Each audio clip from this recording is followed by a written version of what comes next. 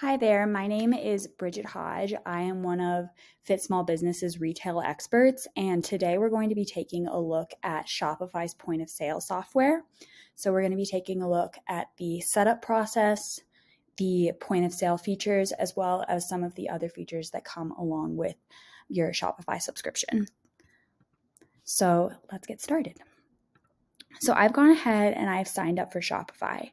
One thing you should note about Shopify as compared to other point of sale softwares like Square or Lightspeed is that in order to access Shopify's point of sale software, you have to sign up for one of their e-commerce plans. Those plans range from $9 to $299 per month, depending on the size of your business and what you need from the plan. But only through those e-commerce plans will you get Shopify point of sale. From there, you also have two plan options within your point of sale. You can get the Lite option, which is free with any Shopify plan, or you can get the Pro option, which is $89 per month per location on top of your e-commerce plan. The main difference between those two plans is the Pro plan will have a couple more analytics features, and it also allows for a couple more checkout features, all of which is enumerated in our Shopify point of sale review. But moving on from that, here, once you have signed up for your Shopify account, you will be brought to your homepage where you will be prompted through a bunch of setup guides. So you will have a how to start your shipping video as well. There's a whole library of videos that you may access and that come up on the screen as you move through your setup process. So the first thing that you will be prompted to do is add a product. This will go into your inventory library. And these products, when you go to add a product, the product page has a ton of useful information where you can include the title, a description, you can have media, you can tell what sales channels it's going to be a part of. Sales channels is something we'll get into later. You can include its price, its barcode, its unit price from the manufacturer or supplier. This will help you keep track of your margin and your profits as you sell through things. And then all sorts of shipping information, including weight, where it's from, where it could be going, things along those lines. So then you'll be prompted through all of these setup guides. Not a ton of these are pertinent to the point of sale system. They are more pertinent to setting up your Shopify online store, which we also have a ton of information on the Fit Small Business website. So we're going to take a little look at some of the features that are accessible to you once you are a Shopify customer. So over here, you have all of your most important categories, things that you need to access at a glance. So you'll have your orders, where this will keep track of all of your online orders, so you can manage them right here from your dashboard. You'll have your inventory library, which is going to be tracking inventory across your sales channels, across different sales platforms. And then this is a very helpful thing. You have your customer library. This, again, is going to be synced across your online, in-person, and other sales channels. All of your customer data will be stored right here. And additionally, if you do use a Shopify website, every time a customer enters their information on a Shopify website, they will be added to your customer library. In addition to your customer library, you will also have your finances, where you can look at your sales, your gross profit margin, your earnings, your spendings. All of this will be tracked here live with your sales between all of your sales channels, so you can get a live overview of your finances at any point. You can take a look at your balances, your billing, your payouts. All of that will be tracked right here, which makes accounting so much easier.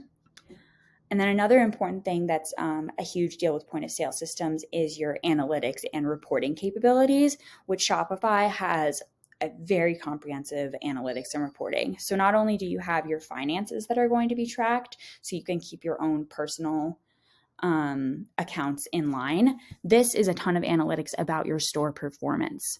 So you'll have your total sales, your online store sessions, as well as a bunch of other reports that you can add to your main analytics dashboard.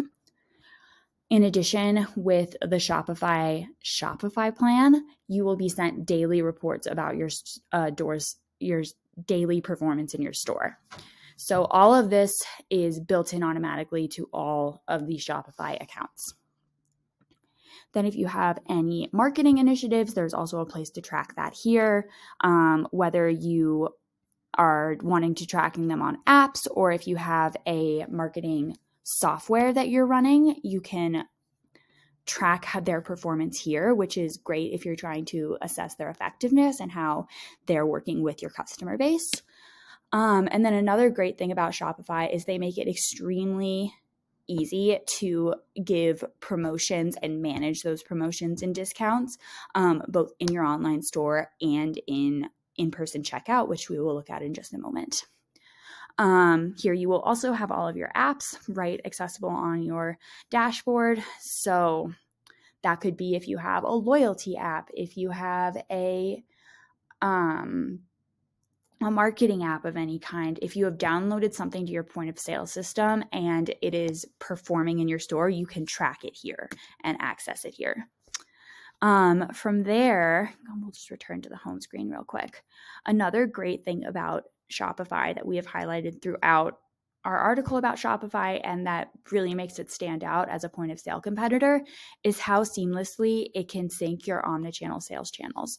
And what I mean by that is from your inventory to your analytics to your point of sale system's homepage, to track and maintain your online store, your Instagram shop, your in-person store is absolutely seamless with Shopify. So let's take a look at those sales channels.